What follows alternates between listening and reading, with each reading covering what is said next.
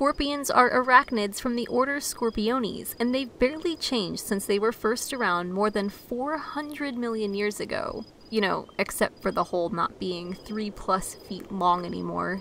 Yikes.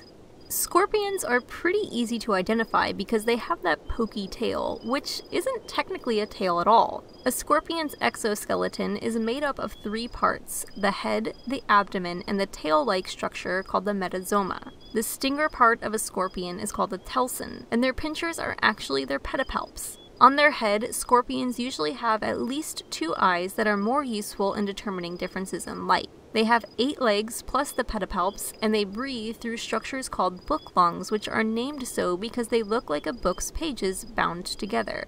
And it has nothing to do with scorpions being bookworms, though I'm pretty sure they would happily eat a bookworm. Scorpions eat by pulling apart their food using their chelicerae and slopping digestive juices all over their meal to turn it into a liquid. The scorpion then sucks up the liquid and leaves behind any hard bits. It can take a scorpion hours to eat, but some species can go a full 12 months without eating again if the need were to arise, though for the most part they eat every few weeks. They eat other arthropods, including other scorpions, and can also consume small mammals and reptiles. Scorpions are nocturnal, but not many species actually go out and hunt their food, as many are sit-and-wait predators. Their bite has no venom, but their stinger can. Their stinger is dual-purposed for catching food and to aid in protection. Scorpions are eaten by other arthropods, foxes, frogs, snakes, owls, rodents, and other animals including meerkats. Meerkats are actually immune to their venom, so those foraging scenes in Meerkat Manor kind of seem way less intense now. Scorpions seem to have this big bad reputation because they're pretty intimidating looking. And they've also been showcased in a villainous light in different films, but really most of them are not as terrifying as they seem. There are more than 1,500 species of scorpions, and only about 25 of them have venom that could kill a human. In parts of the world where their venomous sting is something to worry about, there are anti-venoms available to help those who have been stung. Still, they should be given their space when possible. I've actually been stung by a scorpion more than once, and I've also been stung by a wasp. I'll be honest with you, given the choice, I'd be stung by a scorpion again. To be fair, that's just personal opinion, and the scorpions that stung me were likely just southern unstriped scorpions, but the pain I experienced from a wasp sting was far worse than the scorpion stings. A typical scorpion sting can cause pain, swelling, and tingling at the injection site. A sting from one of the 25 baddies can cause rapid breathing, racing heart, and muscle spasms, along with, death and stuff if you don't go to a hospital.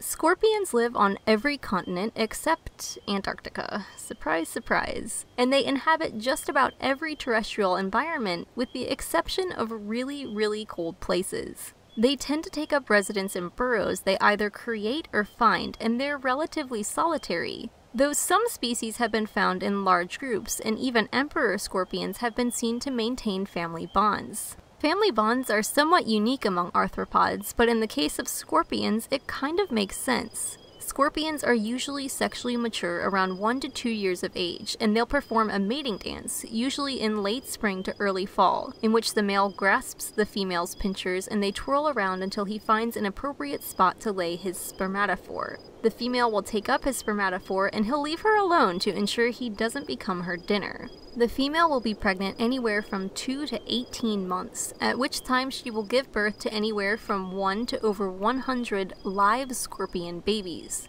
If it sounds a bit strange, it's because live birth is an odd occurrence in arthropods. The babies will ride on their mother's back until their first molt, at which point they will be able to defend themselves and leave to find their own territory. Though some species may stay with mom for more than a year. In their lifetime, scorpions will molt anywhere from around 4 to 9 times, and they'll stop molting when they reach sexual maturity. Depending on the species and the habitat in which they reside, scorpions can live anywhere from 3 to more than 20 years. Although scorpions tend to be feared, some cultures have embraced their uniqueness.